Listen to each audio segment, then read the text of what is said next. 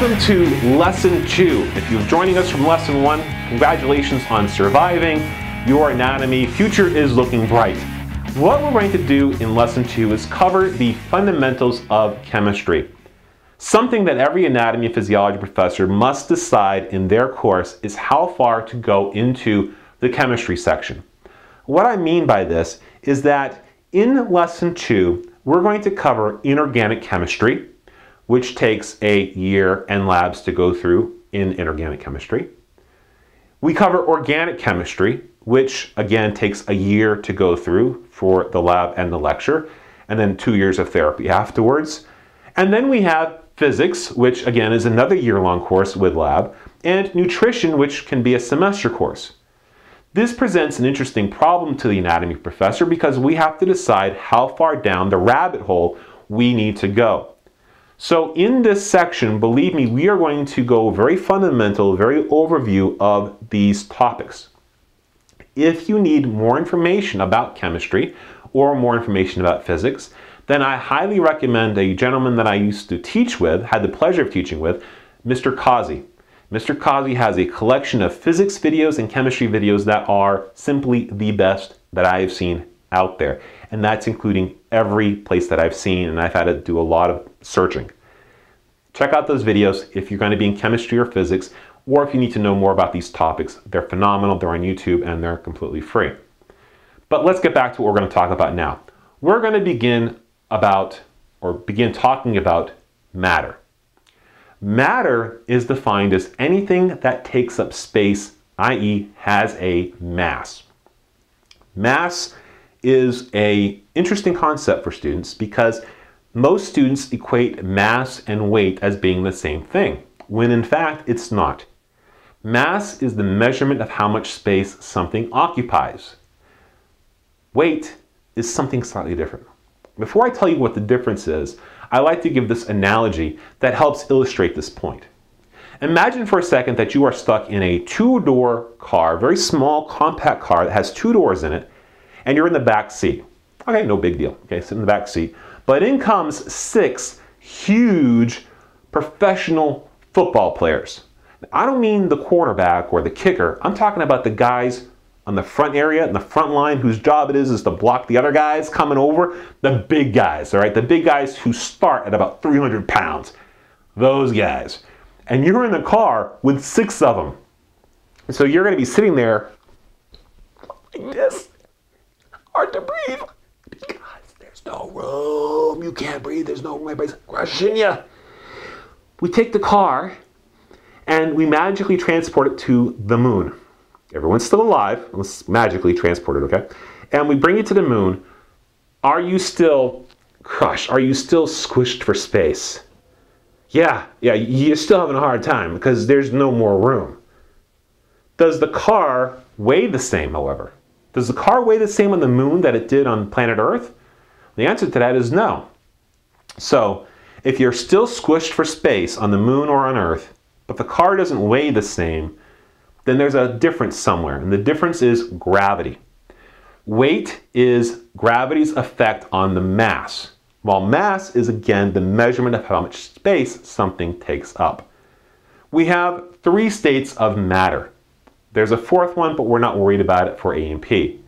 The 3 states are solids, liquids, and gases. Solids. At the macroscopic level, we can see with our eye, there is a definite shape and it occupies a definite volume. At the molecular level, the particles are very close together and do not move much. So a solid has a definite shape and a definite volume. A block is a block. A Lego is a Lego. It will be the same shape, it will occupy the same space. Liquids are different. They have a definite volume, but no definite shape. They'll take the shape of the container. To help illustrate an example of liquids, I like to use a fluid. This is a bottle of water, and there is supposedly 16.9 fluid ounces in it. Now, there's a little less because I've been drinking it. But there's 16.9 fluid ounces in it. What is the shape of the fluid? It's the shape of the bottle that it's in. Okay? In class, I like to take my drink and I say, okay guys, ladies, If I take this 16 fluid ounce water and it's bottle shape and I pour it into a purse or a backpack, and I grab the person's backpack and I don't actually pour it, I said, what shape will it take? Well, besides having an angry student, the shape of the liquid will now be backpack shape or purse shaped. The liquid fluid will take the shape of whatever you put it in, but it will still be 16.9 fluid ounces. So the volume remains constant, 16.9 fluid ounces. The shape will change. It will change to whatever you put it into.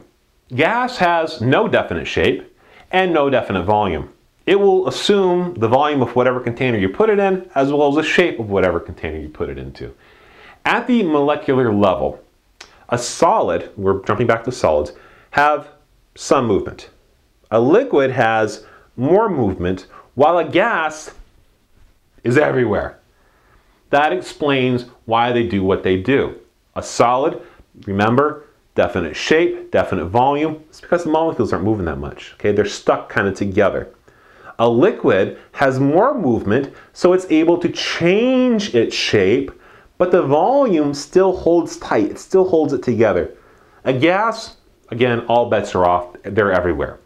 So here is a summary of what we just talked about. You should be able to recreate this for your exam. The state of the matter, solids, liquids, and gases.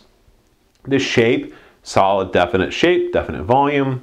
A liquid, no definite shape, a definite volume. A gas, no definite shape, and no definite volume. We can change the state of matter. These are called state changes. And it all involves either the addition or the removal of energy. When we add energy, the molecules get more and more crazy, more and more wild. Remember from the solids, solid, liquid, gas.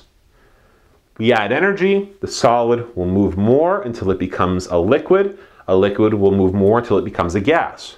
Pulling out that energy, gas slows it down to a liquid, pull out more energy, it turns it into a solid.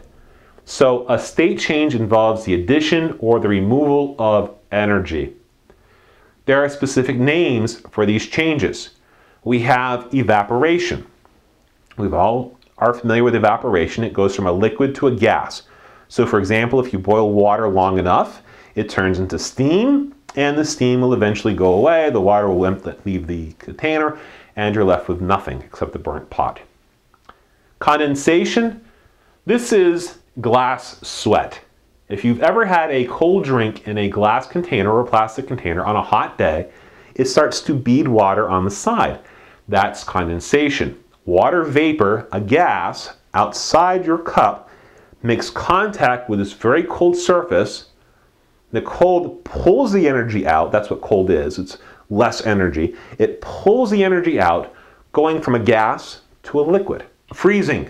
Liquid to a solid. We all freeze ice. We freeze water, it turns into ice. It goes from a liquid to a solid. Melting, solid to liquid. Deposition and sublimation are a little bit more odd. We're not familiar with those typically. Deposition goes from a gas to a solid. This is how we make dry ice. We take carbon dioxide and turn it into dry ice. And sublimation, it goes from a solid to a gas. So the dry ice goes from the solid into the gas, giving us that really cool, cheesy horror movie effect. That's going to conclude our states of matter. Come back and we're going to learn about atoms.